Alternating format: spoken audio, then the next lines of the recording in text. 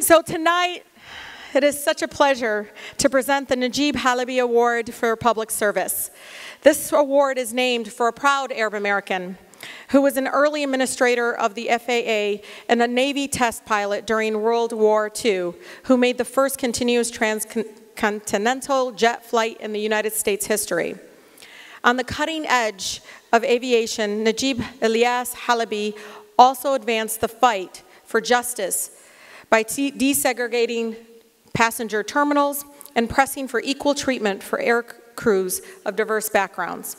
So it's no surprise that we are recognizing the work and life of our dear sister, our late Miriam Zayed, with the Najeeb Halaby Award.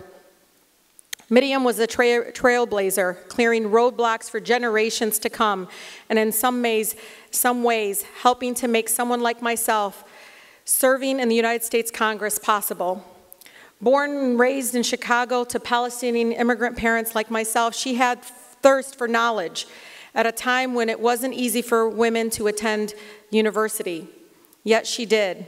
She was a dedicated educator who, like so many of the teachers we know, would purchase supplies, clothes, and offer counsel, compassionate counsel to others. Miriam also had a passion for politics, as we all know, serving others, and would arrange field trips with public officials to ignite civic engagement within our community. In her own community, Miriam helped lead efforts to build the area's first masjid, built on a few acres of swampy land in the middle of the mostly abandoned prairie of Bridgeview. The Mosque Foundation would inspire a neighborhood of new homes, a community center, and dozens of thriving businesses. Always wanting to be of service, Miriam sought a seat on the school board in 1990s. She lost that seat, but she won for all of us by putting herself in the ring. She went on to serve on the board of directors of the Illinois Humanities Council. Miriam was also an entrepreneur with her own accounting practice. For those who felt on hard times, she discreetly used a sliding scale or sometimes didn't charge at all, because her clients came from diverse backgrounds, and she also served an ambassador of sorts, letting people get to know us through her. Her support of the Institute and its work was profound. In fact, we think this is the second Gibran that she's missed. The first being when we mistakenly arranged it before tax season. Miriam helped people through everyday issues and challenges that opened up doors of opportunities for families, especially our young people. She helped with college applications, called the Social Security office, translated documents. I know how these small things can be a difference between eating or not, your child having a future or not, or getting the health care you need. It is everything. For the Arab American community, she was a force for good to be reckoned with, who could navigate through the trickiest of situations, who doesn't know what it's like. This is me trying to say, none of us women in here, we all know what it's like to have raises in the room, AKA too many men in the room. Yeah.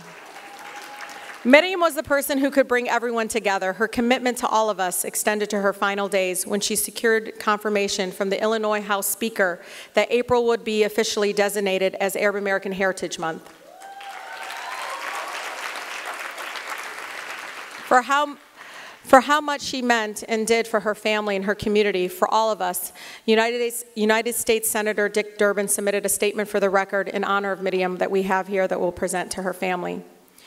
In short, Miriam's life was overflowing with moments that were like droplets that rippled out and created waves. Think of her students, her clients, her community. We will never know exactly how far all those ripples went and what waves they created, or how their tides lifted others in their turn.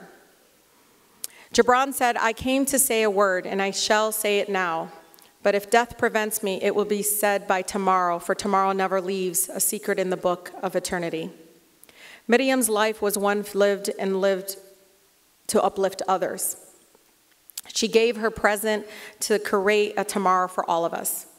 On behalf of the Arab American Institute Foundation, please join me in welcoming Khalwa Murad, Miriam's daughter, to accept the Najeeb Halaby Award for Public Service on behalf of Miriam's family.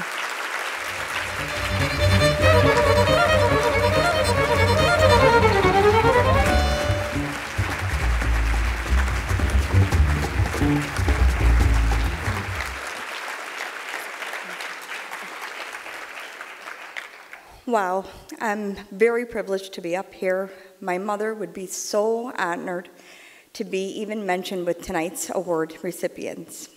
Good evening and assalamu alaikum. My name is Khalwa Murad. I am the daughter of the late Miriam Zayed. Allah yarhamha. May God bless her soul. Tonight, the Arab American Institute is honoring my mom for her hard work and dedication to our community and country. I am honored and privileged to be here tonight with my siblings and aunts to accept the Najeeb Halaby Award for Public Service on her behalf. My mother was a beautiful and extraordinary person, a strong, charismatic woman, so much so that so many naturally gravitated towards her. She was one of 9 children, and all came to her for advice and guidance and courage. She was a voice of reason and made all things possible. As a wife of 48 years, mother to 4 children, and grandmother to 13, her commitment to her family and to her community were always her top priorities. Throughout her life, she shared herself with a broad range of professional, cultural, and political organizations, as well as everyday people like you and me.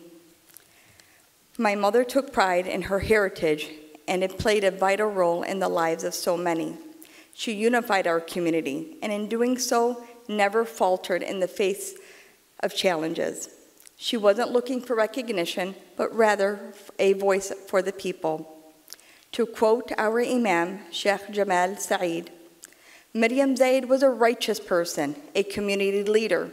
She broke the stereotypes against women and worked to give the community a voice. My mother was very inspirational, dedicated, selfless, as a Palestinian, as an Arab, as a Muslim, and as an American. She was a prominent educator and community activist. I stand here before you this evening as my mother is being honored for her commitment to the community. I know if she were here today to receive this award, she would recall the words of Khalil Gibran, not to enhance what is, but to advance what will be. My mother always thought about the future of the Arab Americans and her beloved homeland. In the end, it was about the work my mother did for the betterment of all. My family and I would like to thank the Arab American Institute for giving my mother the platform to be able to do such wonderful things. My mother remained committed to advancing the work of many organizations, but the 2 that were the most dear to her heart were the Arab American Institute and the Arab American Democratic Club. She was very proud to be part of these organizations, and due to her involvement with the Arab American Institute, she was able to reach and connect with individuals that guided her to better herself and our community. I would like to thank Jim and Maya for their continued friendship with my mother. Thank you and good evening. Alaikum assalam.